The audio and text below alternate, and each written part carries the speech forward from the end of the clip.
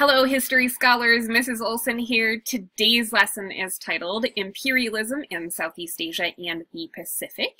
Your learning target reads that you will be able to understand how Asians, we're going to talk about three different groups, how Asians responded to attempts to colonize them.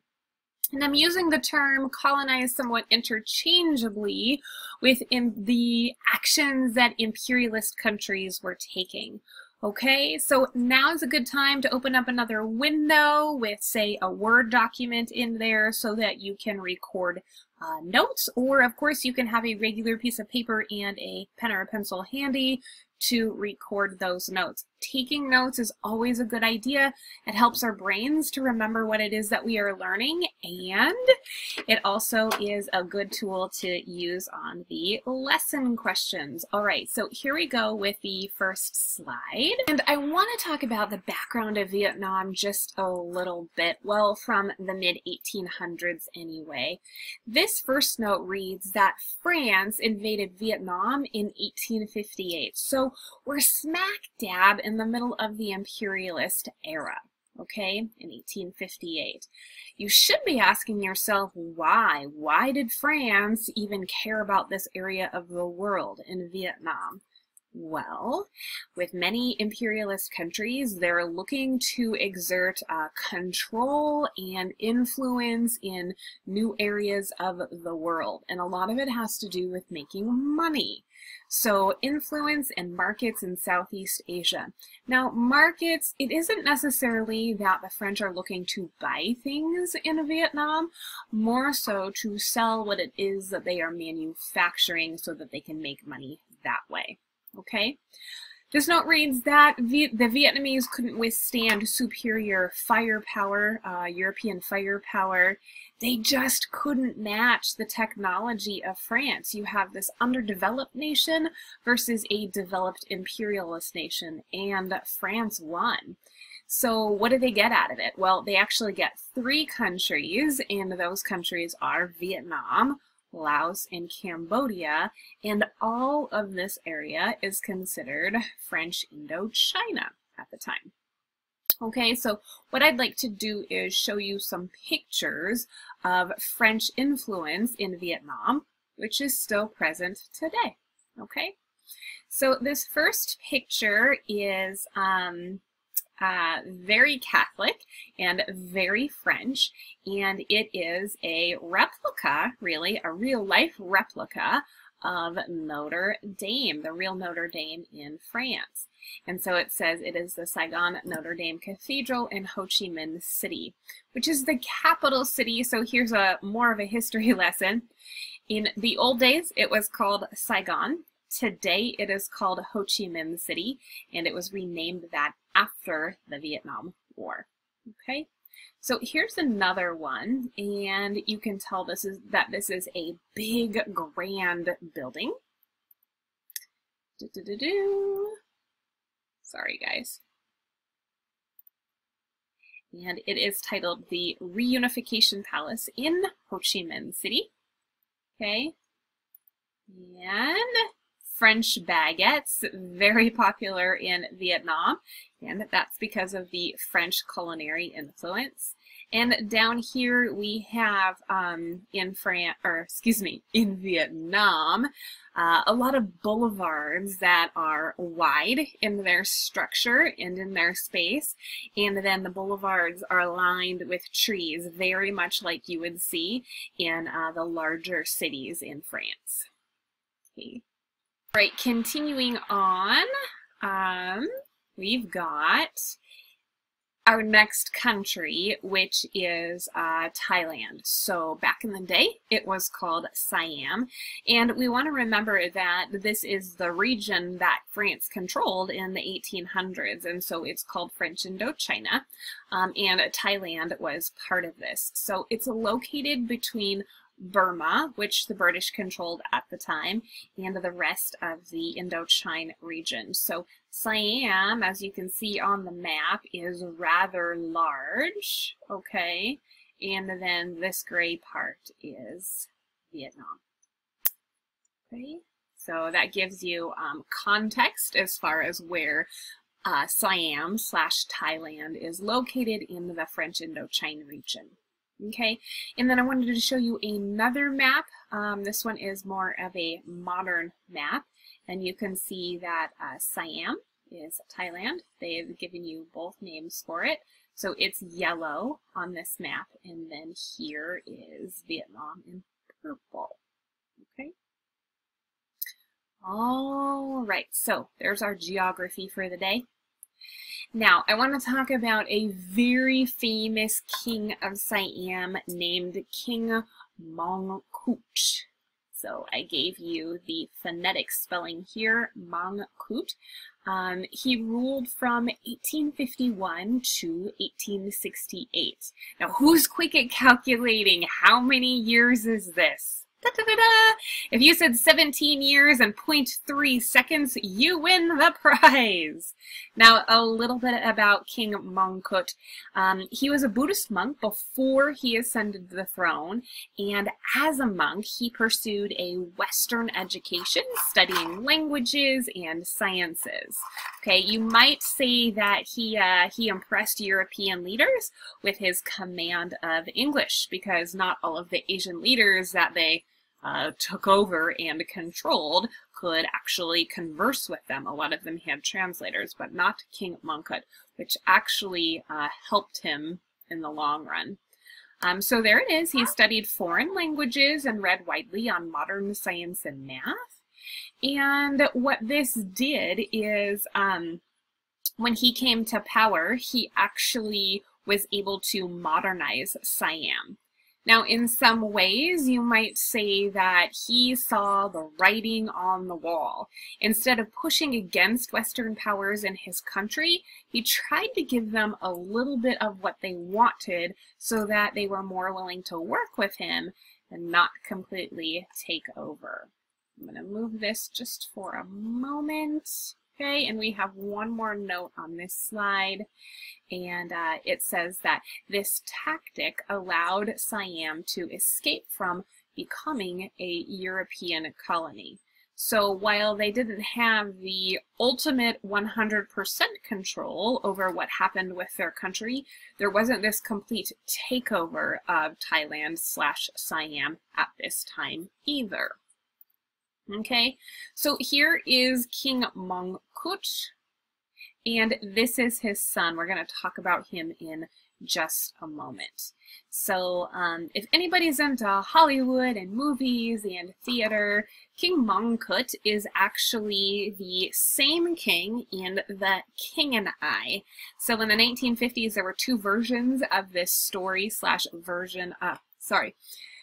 two versions of this story slash movie that were made, and then I think it was in the 90s, maybe in the 2000s, I don't remember exactly, there was another version of it made, and it was titled Anna and I.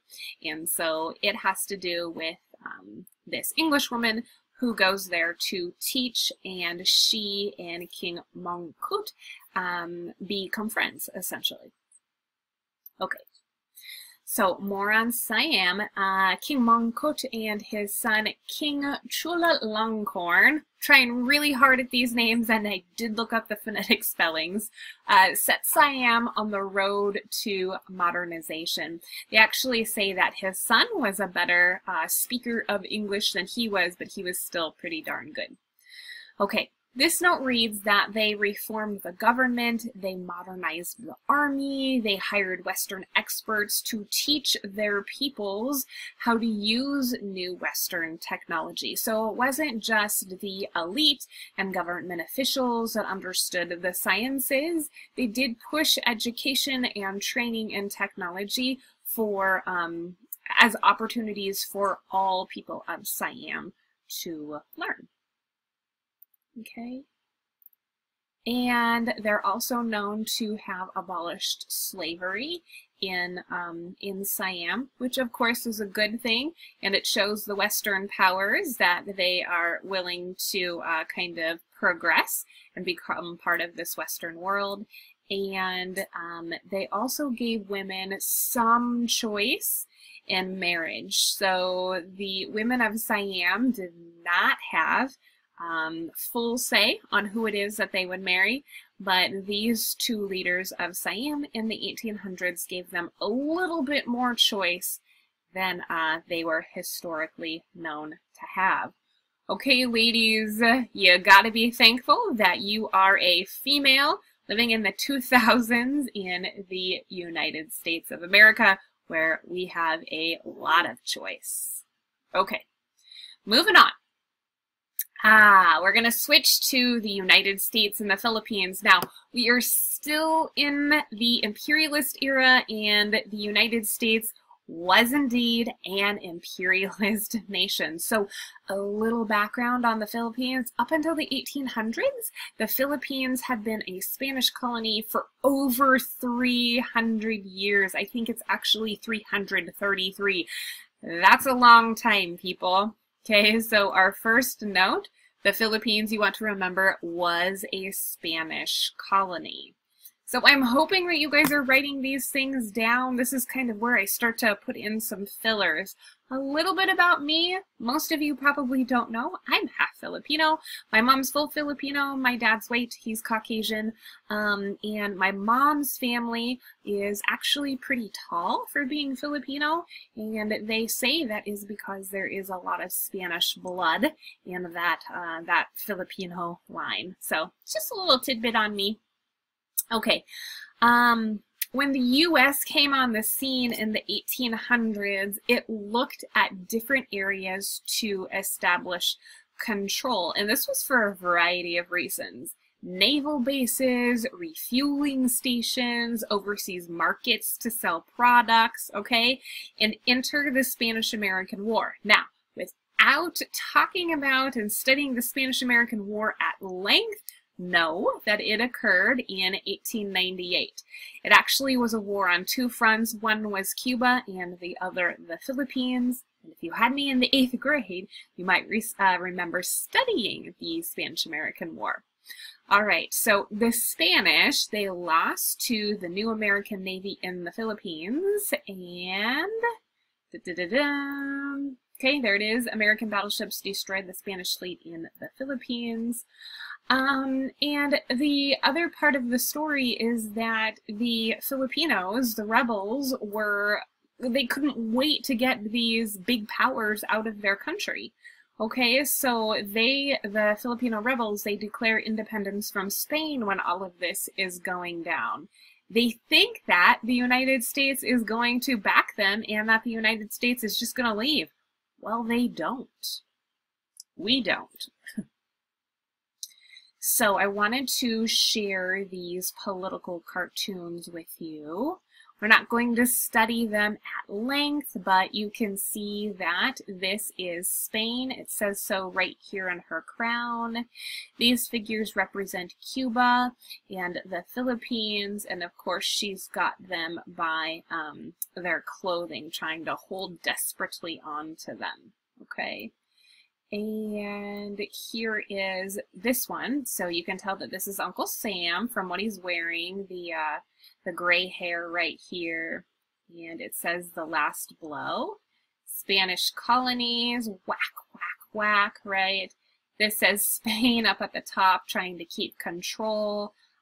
These little pieces of wood, Puerto Rico, the Philippines, Cuba, okay? So that gives you an idea of where we're at as far as Spain and the United States in this era of imperialism. Okay. Put that over there. Okay. Here are a few more. So this says, notice the U.S. is requested to withdraw, and this is from Aguinaldo, and I'll talk about him in just a second. Here's that boot from Uncle Sam stepping on the Philippines. Here's another Uncle Sam, and the big elephant that is pretty beat up is labeled with Philippine Islands. Okay, we getting the drift? All right, so This one says that rebel leaders fought against the Spanish, and in return, the rebels think that the United States is going to recognize their independence and get out. Unfortunately, that didn't happen for the Filipinos.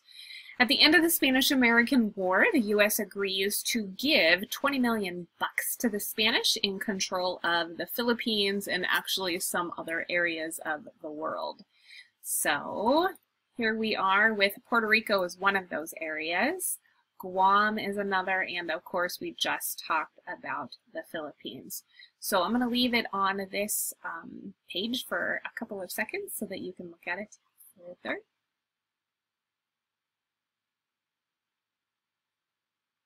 Okay, and this says that Filipino nationalists renewed their struggle against a foreign power. They didn't understand what American intentions were, and so they had to fight the Americans to get out of their country. So here's the rebel's name, if you will. He's very famous in the Philippines, and that is Emilio Aguinaldo. Okay, and in this war against the Americans, thousands of Americans die, actually on Philippine soil, and then hundreds of thousands of Filipinos died. And in the end, the Americans crushed this rebellion and stayed there for quite some time. There we go. So here are two images of Aguinaldo, and you can tell that this is a painting, kind of a younger version of him, and him a little bit older. And we always have to try and understand not only the motivations, but the outcomes or the effects of these imperialist nations in other countries. And so the United States wins, they stay in the Philippines, and what is the effect of this? Well, they set out to modernize the Philippines in areas of education. They improve healthcare, economic reforms that help both countries. They build dams, roads, railways, and ports. All of these help to modernize and bring the Philippines from an underdeveloped nation to one that can participate in kind of this this modern global world that we're a part of in the early 1900s. So the end of this is that the U.S. promises Filipinos this gradual transition from self-rule to self-rule, sometime in the future. Well, that future was quite a ways away, and it isn't until after World War II that the Philippines is allowed to be independent, and that happens in 1946. Okay, so that brings us to the end of the notes. I've got a couple of images to show you to help kind of reinforce these ideas that we've been talking about. And so here is one, and it says the Philippine field down there on the bottom in the field. The behinds of the horses or the donkeys, you can think of another inappropriate name for them, probably read justice and humanity. Again, we've got Uncle Sam, who represents the government, the army, the military of the United States holding the plow. And on the bottom it says breaking new ground. Uncle Sam, having put his hand to the plow, cannot turn back. So once he's there, he's got to finish the job. All right, guys, hopefully all of that makes sense. It gives you an idea of how Asians responded to imperialism. Ask me questions if you have them. Bye.